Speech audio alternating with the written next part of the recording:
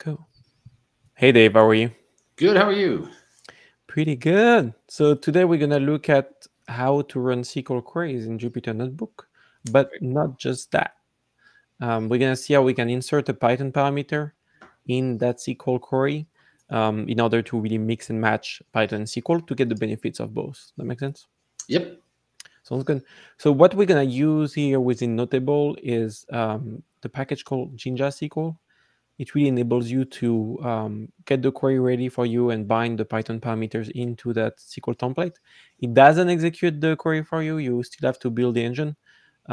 Luckily for you in Notable, we do have the engine already set up.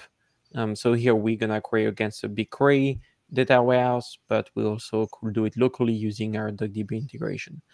So if you do it in classic Jupyter Notebook open source, you would have to do that, SQLite engine setup, but you don't have to do that here. So we'll skip that step. So the first thing we're going to do is define a Python parameter. So I'm going to use a SQL cell here in Notable, very similar to what you do in Jupyter Notebook, as we respect all the standards. And I'm going to define Medicare being 1200. Having done that, now Medicare becomes a Python variable here, as you can see. Medicare is 1200. And so that enables me to write this SQL query against my BigQuery cluster here. And what I'm going to do doing so is selecting a bunch of columns. So I'm selecting state, and I'm just doing the count on state on that public data set. By running this SQL cell against my BigQuery cluster, I get an output. That output shows me that in Texas state, there is a total number of 1,200 facilities. Now, if I want to change that Python parameter at the top and say 600, I rerun that parameter so that that value is now updated in the kernel, in the memory state. I'm rerunning that SQL cell, and boom, I get the new filtered results. So we see that we injected correctly that new value for Medicare within that SQL query and send that back to BigQuery to give it that result. Perfect. Any question about that? Sounds good. Yeah. So what we're going to do here as well is just show you the different type of expressions you can use using JinjaSQL. The only thing you have to be careful about is really using those annotations here to insert that parameter. That's how JinjaSQL works. You can go to JinjaSQL documentation to learn more about that.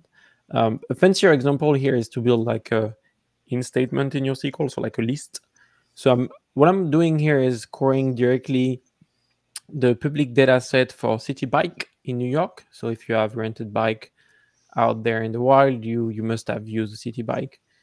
And what we're going to do is try to compute the bike, the start station, the end station, the duration of the trips, when it started and when it stopped. And we're going to look at that for 2 stations. You have like so many stations in New York, so we want to restrict the data set to 2 stations. So what I'm going to do is build my list in Python. So station equal parentheses those 2 stations, Great Jones Street and 6th Avenue and West 33rd Street. I'm running that, so I'm creating that variable called stations, and you see it as a list of 2 values. You see the difference that's neat in that variable explorer is you see the type of that parameter. So my Medicare was an integer, whereas my station is a list here. And so now I'm just gonna run this cell. It's gonna take a few seconds because it's a kind of bigger data set. I'm looking also at the 2018 in terms of year. And boom, 6 seconds. I got the results. My start station has correctly filtered only on those 2 values. You can see the categorical value is only Great John Street and 6th Ave. So yeah, that's how you're gonna mix and match Python and SQL. And if you want to learn more, you can just look at the JinjaSQL documentation. And that's very, very useful when you try to use SQL to collect data and Python as well to wrangle with it. Thank you.